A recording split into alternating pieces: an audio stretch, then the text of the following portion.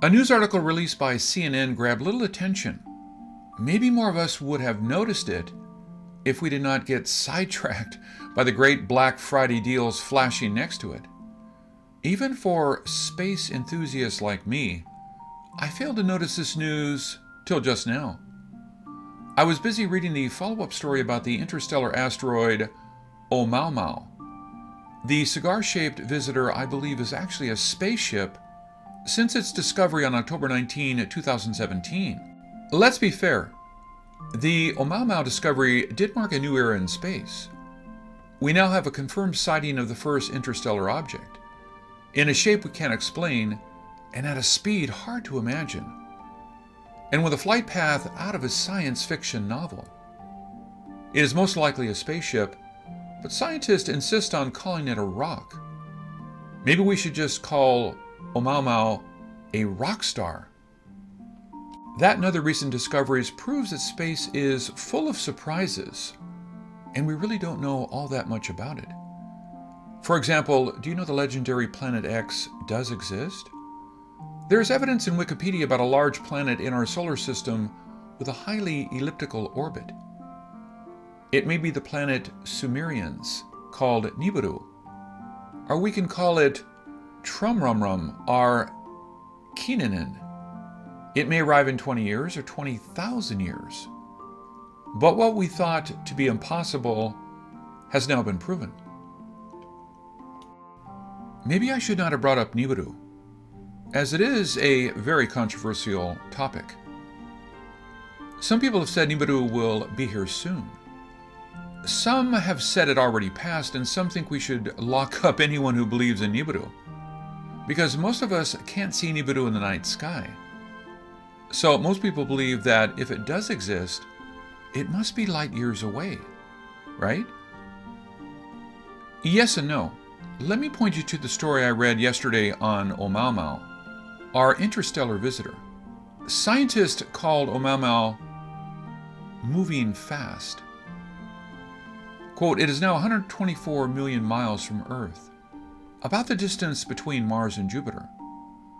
It will pass Saturn's orbit in January 2019 and then leave our solar system. Okay, think about it. If we did not see Oumuamua till it flew by and passed us, and it takes only another year for it to fly out of our solar system, how much time do you think we will have when... So don't get excited over news like this, but try to read between the lines. Let's now look at the news I found on November 15. Scientists announced a newly discovered planet 11 light years away that could support life. It is exoplanet Ross 128b. It orbits its star Ross 128 every 9.9 days. Ross 128b is not only similar to Earth in size, but also has a similar surface temperature and mild radiation exposure. It is 1.38 times our radiation on Earth. It is in a quiet neighborhood, as its sun rarely has solar outbursts like Proxima Centauri, our closest neighbor, and TRAPPIST-1, the neighbor 39 light years away with 7 rocky planets. I don't know where scientists get their data from, but they seem to know so much about these exoplanets, but clueless on other basic information. For example, we know its surface temperature and the exact radiation exposure, but not sure if it is in the Goldilocks zone. Even for that, finding a habitable exoplanet this close is exciting. However, the most intriguing part of the story is not about the planet, but its movement. Do you know Ross 128, currently 11 light years away, is moving towards us? According to CNN, Ross 128 will be our closest star in 79,000 years. Assuming the numbers and calculations are all correct, let's see what that may mean. Our current closest neighbor, Proxima Centauri, is 4.2 light years away. This means Ross 128 needs to move 7 light years in 79,000 years to claim the closest spot. 7 light years means 4,116,000 million miles.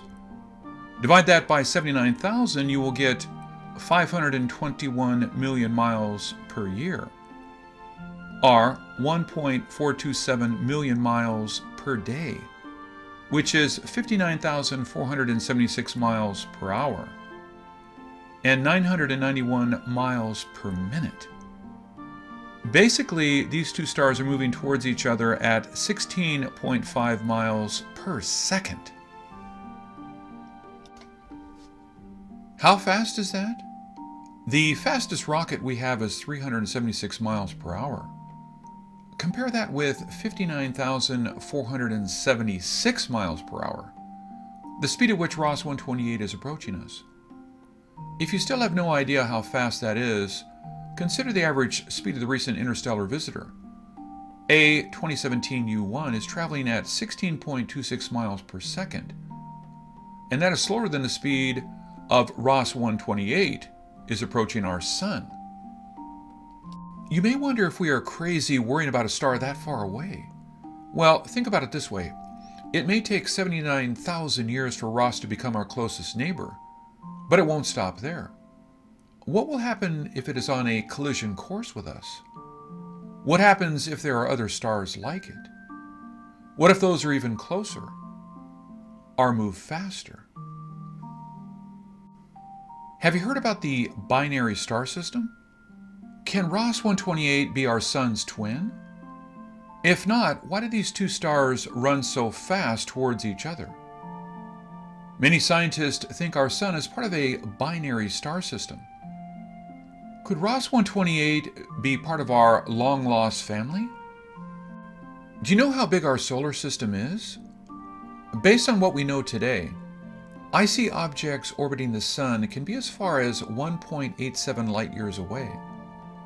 This means Ross 128 can move into our solar system at current speeds in just 100,000 years.